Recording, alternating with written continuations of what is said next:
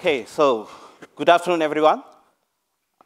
As introduced, I'm Bhojan Anand. I'm from National University of Singapore. I'm teaching there on the topics which I'm going to talk today. So it's basically AR and VR. And it's my pleasure to be here today to inspire the young minds on the most exciting technologies of the decade, AR and VR. Hope at the end of this talk you will get some idea about these new technologies and some motivation to go and explore further and get some in-depth insights about the technology. There are lots of materials available in the net and outside there, okay, for you to explore. Okay, so without further delay, let me just move on. Let's get excited. Okay. So virtual reality is basically when you create any computer-generated 3D world, and you try to make it like look very, very real and sound real and interact with you in a very realistic manner, and as well as when it feels real, we call it as virtual reality. Okay, so it can be very simple, or it can be like hyper VR. A simple one is in the left side of the image, what you can see, it just gives you the visual and audio cues. But in the right side, you can have haptics, and you can feel the environment. So that's what we simply call it as a hyper VR. So it's one of the most powerful tools we have today to enable presence by creating immersion. So what it means, basically, for example, if you take this hall, we have a fantastic display system and a very good audio system and nice slides and nice speakers from the morning. So all these things are put together to bring in the immersion, but the presence is very, very subjective. Okay, it may differ from one person to another person. Your one's experience may be different from another's experience. And the thing which we feel very hard here in VR design and development is creating this presence, because it's hard to explain, so it's hard to create. Augmented reality is a related technique. So what you can see here is basically you're putting some virtual objects on top of the real world. So it can be as simple as the first image there. So you just overlay something on the image to give some contextual information. Or, similar one is the Pokemon Go, where the Pokemon just appear on the flat surfaces wherever on the road or wherever you can find it according to the configurations. And the most complex one is given in the bottom right corner there. It's kind of a perfect AR system where the character there can interact with the real world. It can identify where the edges, where the corners, and it can interact with this the table in this case. It knows that the next step it will fall down. So if that kind of seamless integration is there, then we call it as mixed reality. So in AR, the presence is viewed in a different way. We call it as it's here presence. So which means you need to realize that whatever the virtual object you put on the real world, you should feel like it's there, okay, or it's here in that scene. It should not be like, you should not see it as a separate from the real world. It should be like tightly integrated, seamlessly integrated, so that you can feel that it's here. So before moving further, I'm going to give you some demonstrations developed by students in my course. These are like 4 or 5 weeks assignments. There are some VR experiences, a couple of games here, and then followed by that one of the learning tools. So I'm going to play the video. You may just feel like, it may look like just a normal 3D games, which you normally play in a screen. It's nothing very fantastic. But when you play the same thing with a VR headset, the experience is totally different. Just to show how different is it, I just captured one of the students playing the game, and I added it as a cutscene along the way. You can see that the real experience, what the user is experiencing. Okay, let's move on.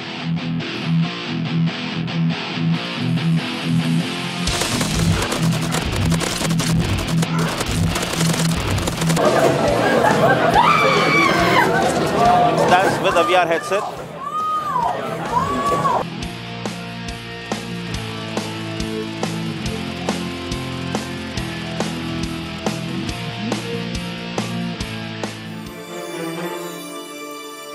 This is another small clip.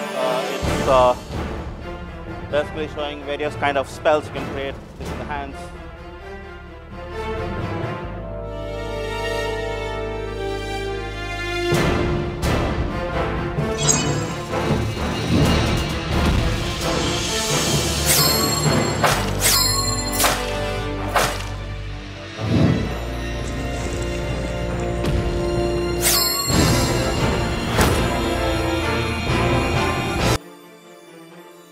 So these are kind of works done in like 4 to 6 weeks as a modular assignment. And VR, as basically like most of people see it as just as a gaming tool, but it's not just gaming tool. It has to do much beyond games. And here there is one of the learning tool. If you want to just practice drums, VR is one of the best way to do without disturbing others. This is, again, another app developed by our students.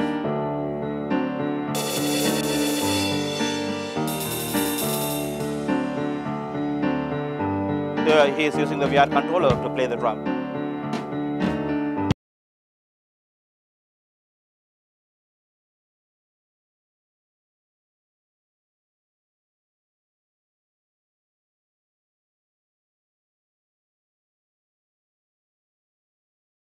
The challenge here is to produce the exact sound as a real drum from the virtual one. Of course, you can add some dances to make it more exciting. So as I said, VR is not just a gaming device. It's used in many, many industries today. So education, entertainment, healthcare, even employee training, from simple communication training to complex engineering training, and then for business communications as well as automobile and many other industries. So you can find VR in almost all verticals today. As estimated by experts, the VR's projected growth is about 117 billion in the year 2022. That's in USD. And if you see that in games, it's about 180 billion. To give you a perspective, if you compare Hollywood, in this example here, like year 2018, games, like its gross revenue is 137 billion.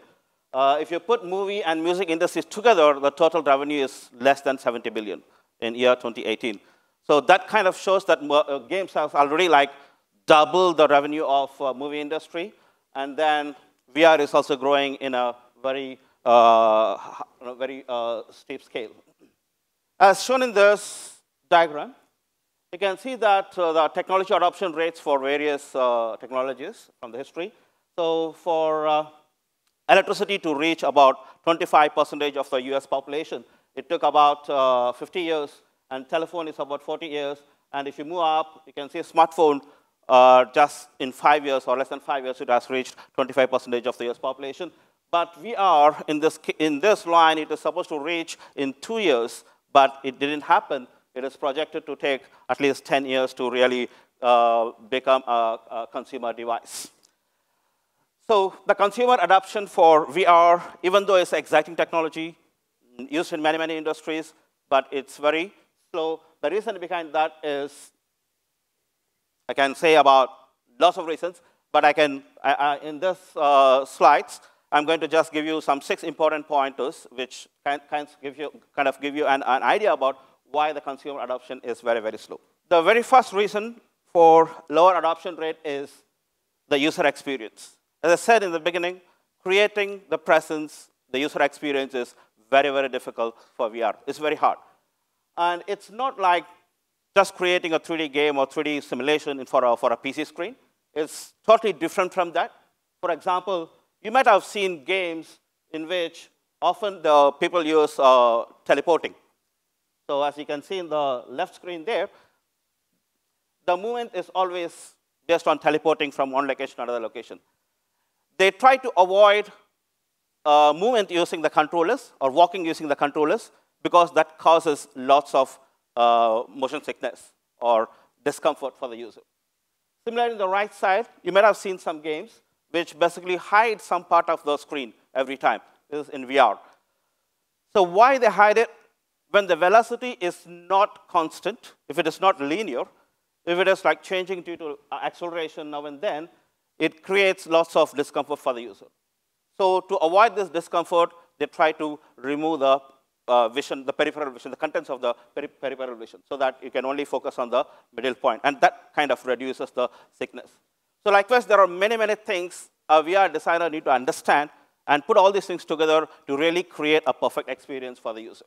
And the second reason for lower consumer adoption is because there is not enough contents, quality contents. There are many, many VR things there, but they are not like perfectly usable or immersive enough. So still the most popular applications, if you look into the markets, is games. But again, there are only a very limited set of games. And if you see other applications, there are very, very few.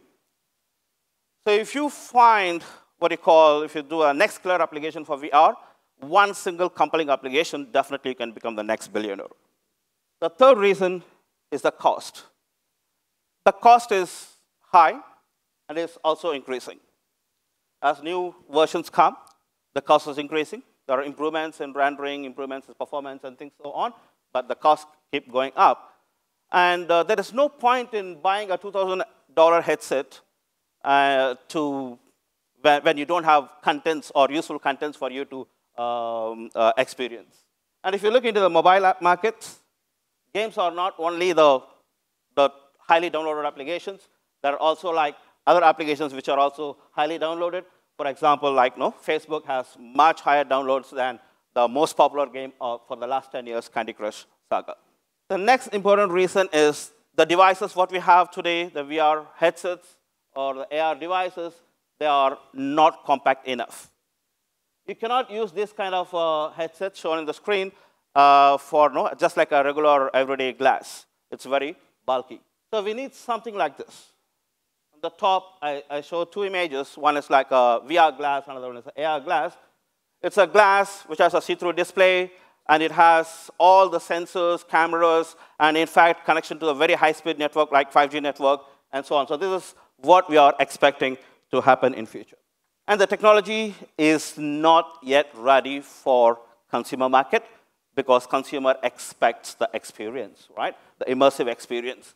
So for example, here I just highlighted one of the things. I mean, there is a lack in almost all these things listed here: resolution, weight, brightness, everything.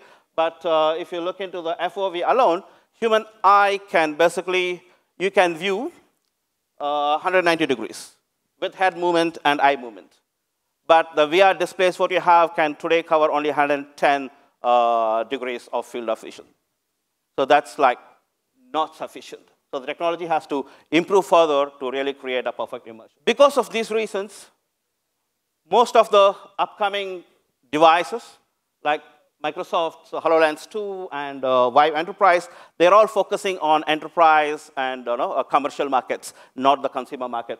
The reason, as we explored so far, VR has very powerful applications or very useful applications in the industry, but it's not at having a compelling or very useful application for normal usage or for consumer usage. But it may follow the internet way. Internet, of course, if you see long back, when internet was first introduced to the market, it was very popular.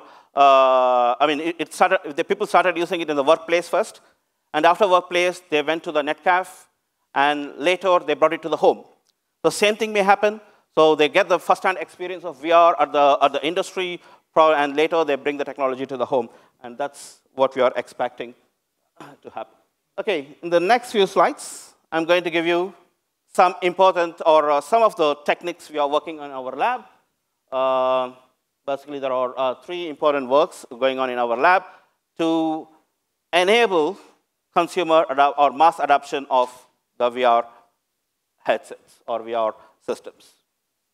So the first one is cloud streaming, and the next one is real-time 3D mesh construction, and the last one is low-cost interfaces. So let me just quickly tell you what are these things. The first one is cloud-based streaming. And because 5G is going to be rolled out very soon, in fact, I think in Korea, they already have 5G handphones up. With 5G, the latency is going to reduce 10 times lower than the 4G.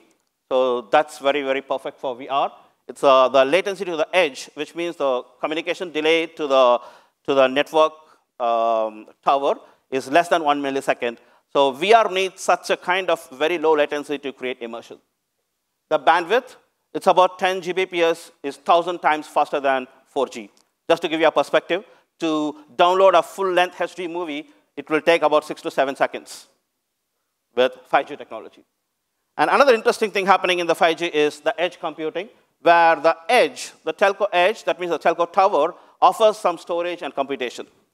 So putting it all together, what you can do is you can move lots of computation and storage to the cloud, and just stream the computed content to the VR glasses. Of course, you need to like stream it in a very high resolution, like 4K or 6K resolution in 6 degrees of freedom or at least 360-degree video. So in this case, you need a very high resolution. So 5G provides that. And we are looking forward to integrate cloud streaming with 5G. The another technique we are working on in our lab is for mobile phones without any kind of depth information. There is no depth camera. We want to reconstruct the real world as it is. So as you walk, have your phone and walk around, you should be able to recognize and reconstruct the mesh for the real world. And in this video, you can see the mesh is reconstructed, so which means the application understands the real world. And then, because the application can understand, my virtual objects can interact with the real world. It's not just laid on top. It can interact, it can bounce back, it can recognize what object is there in the real world, and it can interact with it. So doing this in a resource-limited devices like VR glasses is very, very, very expensive. We are actually coming up with so-called cloud AR. We are trying to put all this mesh construction to the cloud, and next time you go to the same place, you can just download it from the cloud. So it will be faster. The third item which we are working on is basically low-cost interfaces. So what you are seeing here is a VR bike, where it has basically just 2 sensors. And the one sensor is on the wheel, other on in the steering. So it basically measures the rotations of the wheel and transfers that into so-called the visual movement in the screen. Just for an example, just have a short demo on that. So VR is not just for games. Even you can use for fitness applications. And the cost we need to spend here is very, very minimum because you already have a bike at home. What you need to buy is 2 sensors, which will totally cost less than $10. And you can explore the world. Of course, this is student work. It's done in like 4 weeks' time. But if you want to do or really build something better, you can build this entire Singapore city map or some other like Paris or London city map. And you can navigate around the city while cycling in the same place. That's the end of my talk. Thank you very much for listening.